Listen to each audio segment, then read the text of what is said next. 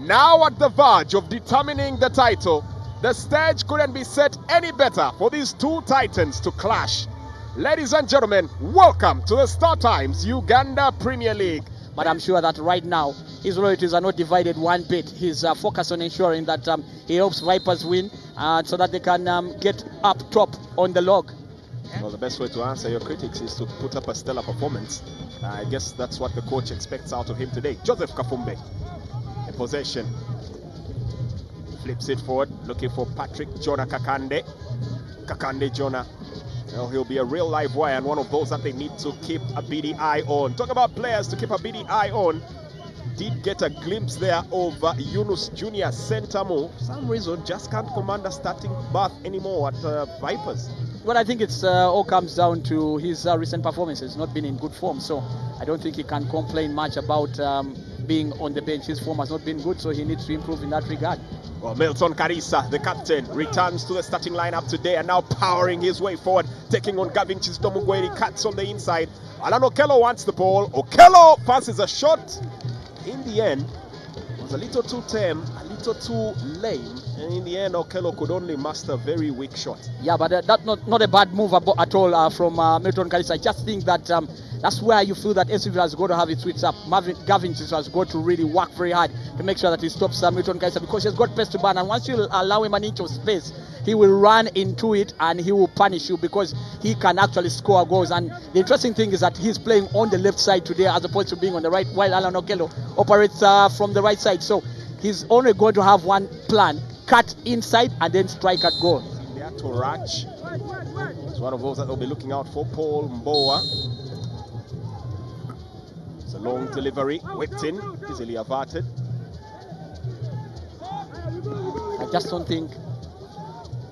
I don't think that was a very good delivery from Alan Okello. And now this is a better one here, finding Milton Karisa, but he just couldn't control that.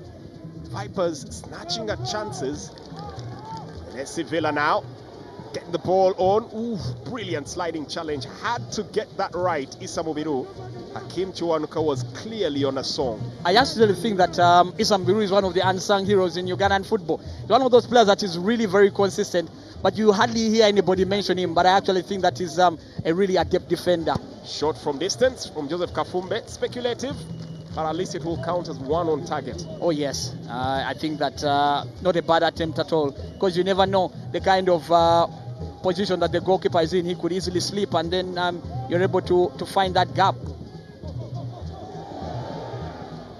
Let's see. Ball played through, and that's a foul, and a free kick awarded. Kakande, the clearance. I keep wondering why he plays on that flank when clearly he's uncomfortable clearing the left side. His foot. So you think that maybe Cyrus Chivande should move to the left and he moves to the right, where he's probably more comfortable. Would be better suited there. So pick up here from Luanga to Kakan Umalutalo, back to Luanga. Villa knitting together some passes. Paul Mboa, right place, right time to make the interception. Yeah, but then they lose the ball just in the instant after just getting it. And Alan Okello not allowed any time to breathe on that ball. Semakula glides away from two markers. Sechiganda. Villa on the roll. Here's Kakande slipping it forward. Hakim Chuanuka testing out the goalkeeper. And that's a corner. Looking back at that incident, I thought that was also again very good refereeing, because there was that bad challenge on Kambale. He let Vipers have the advantage. They didn't get it, and therefore he had to call play back. Not a very good clearance there from Villa, and Vipers pick up the pieces. Okello. Mboa has support up front. Fancies a shot there. Sechiganda closing down the space, so back to Okello. The ball goes. Pops it through the space and try to get it on. Milton Karisa will fire in the shot. In the end, was just right down the center here for Jean Brady Wokorach to pick up. Yeah, that was very good interplay coming in from Vipers there and finding the space and opening up that SC Villa backline. Just think that maybe the goalkeeper also has got to try and get those shots once they get in, to try and handle them better. Otherwise, you keep popping the ball up like he did there. You never know what the opponent is up to, and they can easily rebound. Villa didn't look very comfortable there with a lot of pressure on their backline. They'll probably be served better by making sure it doesn't get that far to the final third. Yeah, of course. So far, you feel that Villa have not done badly in defense. They've not really given Vipers many chances, except for maybe the last 1-2 minutes where we saw Kambale peel off. I thought that was a very good chance created, albeit the fact that it turned out to be offside. But still, it's a warning that Vipers are finding the gap. So Villa have got to try and make sure that they press that ball, because that's where it starts. They've got to put pressure on Alan Okello and Anukani, because that's where the creativity comes from. Let's see how this will come through. Only 3 teams out of the 11 that have played here against AC Villa have recorded victories. And now Milton Karisa is on a run, looking to make sure that that can turn to 4. Shot there. Very unselfish from the skipper to set up their marksman. But wouldn't he have been better served taking the shot himself? We will never know. Brilliant attack there from Vipers Sports Club, unfortunately yielding note. Well, the thing is that he probably could have gone for the shot, but I also think that the angle that he was in, he probably felt that maybe his teammate was in a better position, and I think that for him deciding to actually give the ball to his teammate, that's Kambale, was not a bad idea at all. Well, they come again. Kambale now threading it forward here for Milton Karisa. He has the skills to go one-on-one. Milton Karisa setting it up here for Alan Okello. Pops it back here, looking for his footing, squaring it out there for Mubiru. Is he onside? Referee, the flag stays down, peppers the hands of Bradley Wokorach. It is back for Mboa, who lets it fly. And Bradley Wokorach is absolutely furious. Well, there seems to be some big miscommunication here between Cyrus Chibande and Arnold Odong.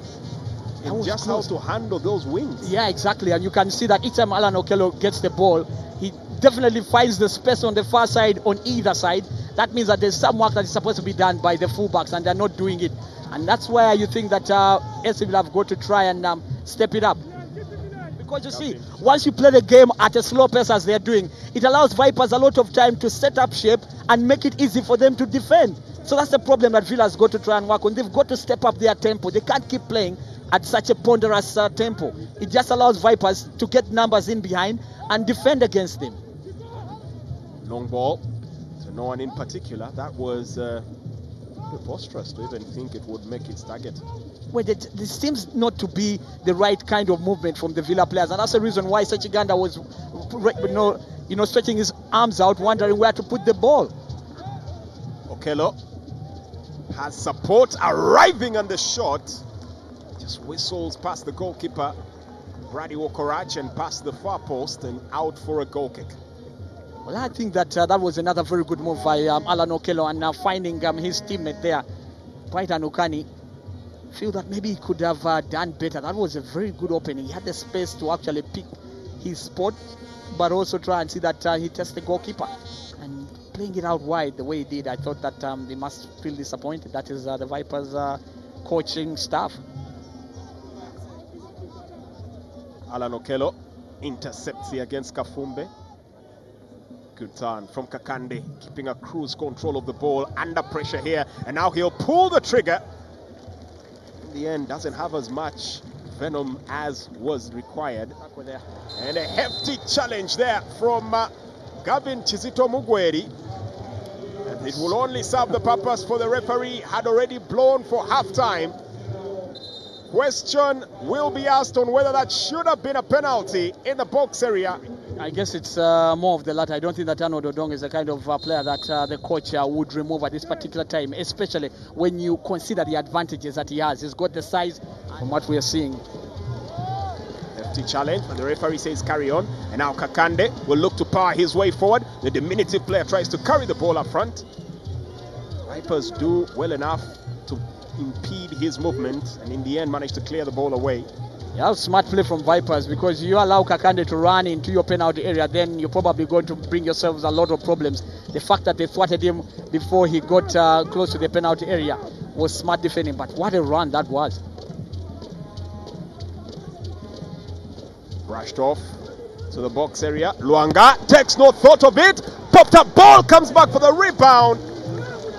Milan able to capitalize. And that's as close as they have come so far today. Jack Komakech just palms the ball away. The return ball can only result into a corner.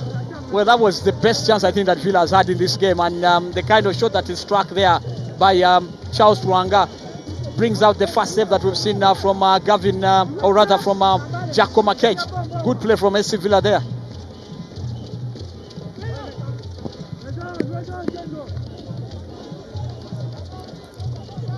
Nice pick up. Hello.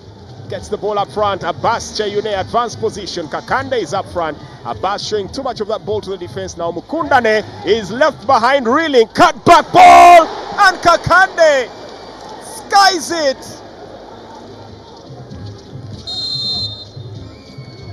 Chance here. Lutalo puts the goalkeeper through his passes.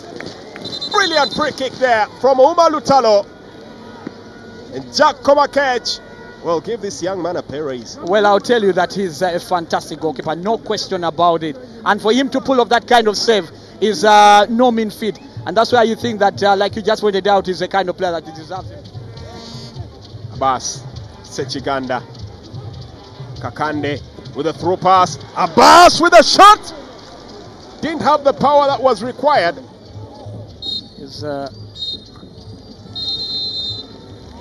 Final whistle at the Mutesa 2 Stadium, and in the grand scheme of things, the question will be, will it be a point gained